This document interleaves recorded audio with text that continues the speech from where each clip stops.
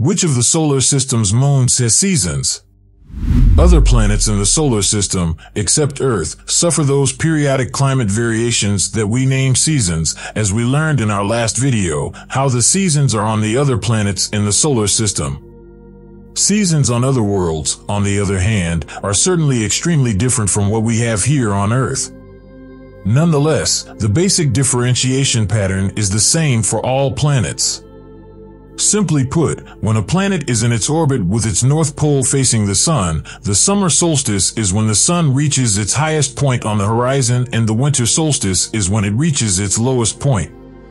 Several factors influence the creation of seasons on a planet, the most important of which, all else being equal, is the tilt of the planet's axis of rotation. The 23.5 degrees tilt of the Earth is the primary cause of the climatic changes we see between summer and winter. Planets with lower inclinations may have minor variations, while planets with greater inclinations may experience more drastic variations. The average distance from the Sun and the eccentricity of the orbit are next in importance. Our orbit is approximately circular, so perihelion and aphelion are not too far apart, but other planets' orbits are much more elliptical, Mercury and, to a lesser extent, Mars, therefore seasonal fluctuations may be more pronounced. In general, the changes are more pronounced for planets that are closer to the Sun. However, none of these features could achieve it on their own. Without the presence of an atmosphere, everything would be reduced to seasonal temperature variations, with none of the weather effects, winds, pressure, precipitation, etc., that contribute to the establishment of a climate. If the Earth did not have an atmosphere, it would experience severe temperature variations similar to those seen on the Moon, making it difficult to assess even a 23-degree tilted body's seasonal changes. However, considering the subject of this film, the question at this point can only be, do the moons of the solar system have seasons?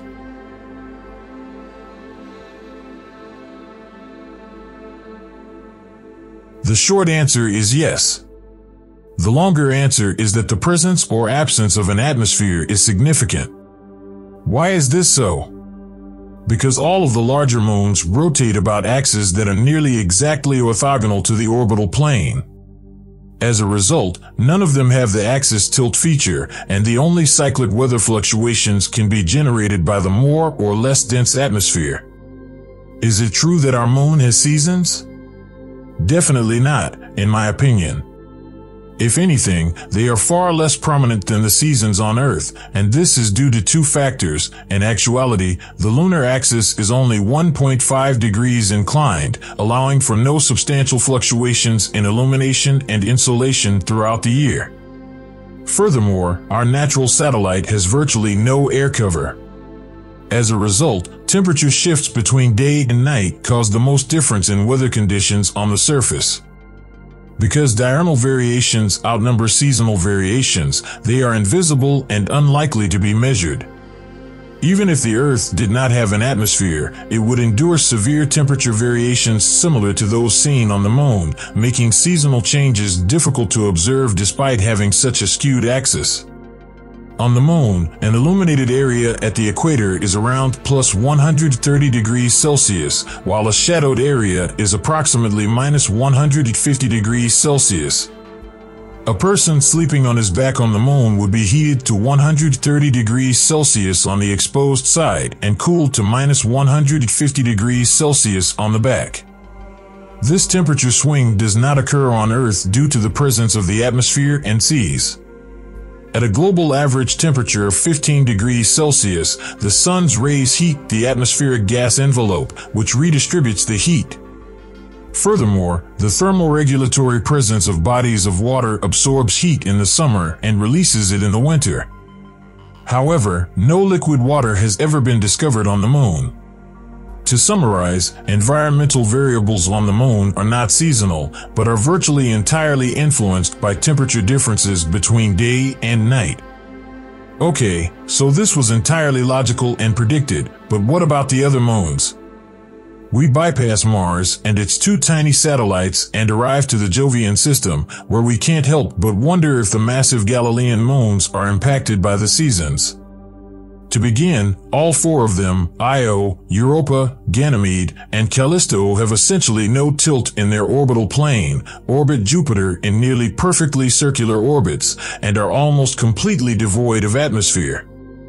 The absence of these three criteria instantly emphasizes the point: none of Jupiter's huge moons display any traits that support the existence of a seasonal cycle. Temperature changes on their surfaces, like our moon, are mostly governed by the day/night cycle. For example, the temperature on Io, the most active globe in the solar system, fluctuates from around -143 degrees Celsius on the lighted side to about -180 degrees Celsius on the shaded side, with hundreds of volcanoes and lava fountains spouting tens of kilometers high. Europa, the smallest of the Galilean moons, slightly smaller than our moon, but still the sixth biggest in the solar system, has these characteristics: an essentially non-existent atmosphere, an axis of rotation perpendicular to the ecliptic, and a nearly circular orbit. As a result, there is no seasonality in the climate and only minor temperature changes, with minimums of -220 degrees Celsius and maximums of -150 degrees Celsius. Even Ganymede, the largest moon in the solar system and the only moon with its own magnetic field, must contend with a climate governed by daily temperature swings ranging from -203 degrees Celsius to -121 degrees Celsius. The most distant of the Medicean satellites, Callisto, faces the same fate: no seasonal fluctuations and temperatures ranging from -107 degrees Celsius to -192 degrees Celsius between day and night. To find Titan, the only moon, in fact, the only object in the solar system after Earth and Mars that can display true seasons, you must first travel to Saturn and then to Titan. Titan is one of our solar system's most intriguing moons, the second largest after Ganymede. With its thick atmosphere and distinctive geological features, Saturn's moon has long piqued the interest of astronomers and astrobiologists. Titan, unlike any other moon, has a climate model that is very comparable to Earth's, with well-defined seasons and weather conditions that can result in clear, foggy, very windy, or very rainy days in this faraway world. With dunes, rivers, estuaries, lakes, and oceans on its surface. Keeping in mind that we are still discussing an extraterrestrial habitat with an average temperature of -180 degrees Celsius. But what causes these seasonal changes? What factors determine Titan's climate, and how do they interact with one another? First and foremost, Titan's axis of rotation is inclined 27 degrees from the ecliptic, which is enough to provide fairly well-defined seasons. Of course, not like ours, starting with the duration. Titan, together with Saturn, takes 29.5 Earth years to complete a full orbit around the Sun. As a result, its seasons are significantly longer than ours. In fact, each of them has a lifespan of about 7.4 years. Titan saw the Northern Hemisphere's last summer solstice in 2017, and it is now in the midst of its fall season. The Sun has an impact on Titan's climate, but not as much as it does on Earth. Titan receives just approximately 1% of the sunlight that Earth receives due to its distance from the Sun. However, even a little amount of solar radiation is sufficient to determine the Moon's environment. Titan's atmosphere is heated by the Sun's radiation, which circulates it and creates winds that can reach speeds of up to 500 kilometers per hour. Titan's weather patterns, including clouds, rain, and storms, are similarly determined by the Sun's energy. But wait, there's more.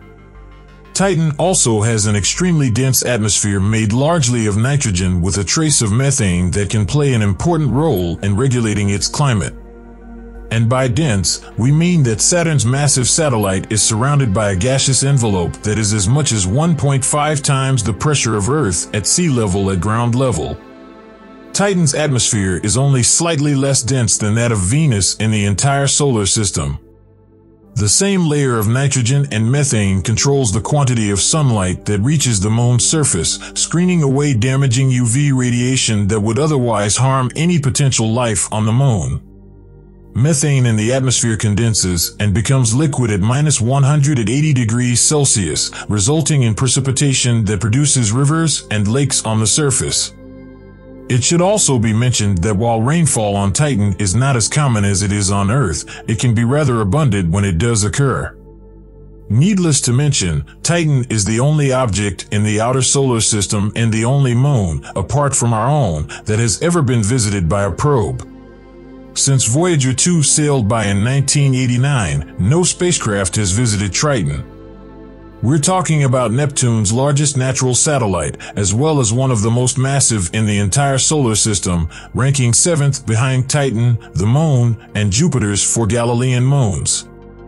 Triton is also the only huge moon that orbits its planet in reverse at a distance of around 355,000 kilometers and in slightly under 6 days. Because of its retrograde orbit and similar composition to Pluto, scientists believe Triton did not form with Neptune but rather an object from the Kuiper Belt trapped by the solar system's most distant planet. In other words, it is a close relative of Pluto, with which it shares many surface characteristics. Telescopic observations from Earth verified the occurrence of seasonal cycles on Triton that occur every 40 years in 2010. It was spring when Voyager 2 explored Triton's southern hemisphere. With the summer solstice in 2000, fall should have only recently begun in the same hemisphere. This is due to the satellite's orbit being 129 degrees tilted relative to the plane of the ecliptic, or 39 degrees depending on which hemisphere is considered north. This means that Triton will alternately show two different hemispheres to the Sun during its 165-year revolution, causing an increase in temperature in the lit hemisphere. The presence of suspended gaseous stuff then amplifies the temperature difference between day and night. Triton likewise possesses a tenuous atmosphere of nitrogen, 70,000 times less dense than Earth's, which is most likely released from the same element's icy surface coating. Triton's atmosphere condenses and falls to the surface as nitrogen, methane, and carbon monoxide snow during the winter months. When sunlight strikes the surface more directly during the summer months, a thin surface layer evaporates, reforming the gaseous layer. Weak seasons that are scarcely apparent yet have documented environmental changes. This is all we had to say to you, dear friends, to wrap up our discussion of how seasons occur on the many bodies of the solar system. After all, only 3 things, Earth, Mars, and Titan, have more publicly exhibited seasons. Almost everywhere, the concept of the seasonal cycle is only detectable through instrumental means. It's difficult to believe that an object so far from the sun's light and warmth, with average temperatures of -235 degrees Celsius, could have the ingredients for a climate cycle to form. Even at Neptune's distance of 4.5 billion kilometers, the sun's force, reduced to 1,000th of what it hits our planet, makes itself known. But who knows, for a microorganism hidden in the ice of Europa or Triton, even a minor difference can mean summer or winter, and ultimately life or death. Don't you think so?